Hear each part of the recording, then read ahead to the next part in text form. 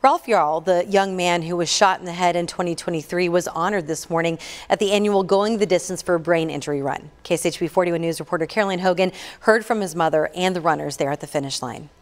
It's a great feat. It's an accomplishment that you make that you don't get to do every day. Everyone has a reason to run, whether it's for family. I started running and thought this was going to be a great race, and he's a veteran, so what better thing to do on Memorial Day? It's for my brother Brett. We called him Biz. He passed away from a brain injury 10 years ago, January. Or for yourself. I found that naturally I'm progressing, getting faster and faster, so set a PR today, so I'm real happy about that. Thank you so much for being here, Ralph. It is an honor to have you here. Yes. Ralph Yarl was honored at this year's Going the Distance run, spreading awareness for brain injury.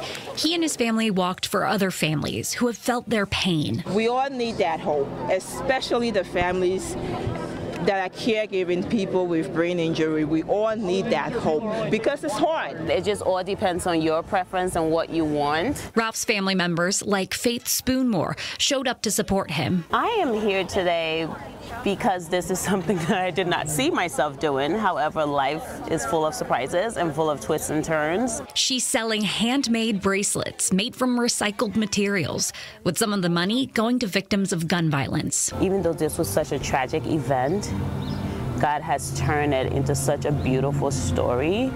And I just can't wait to see where Ralph goes with this, because it's going to be a great thing for him. So no matter who or what you're running for, there's Brandon Thompson, Jennifer Wetzel. That feeling of crossing the finish line makes it all worth it. The last uphill stretch really got me, but I was happy to finish where I finished. I hope that's not the only finish line I'll be crossing, and I hope that for all the families here. We need a lot more finish lines in our future. Caroline Hogan, KSHB 41 News.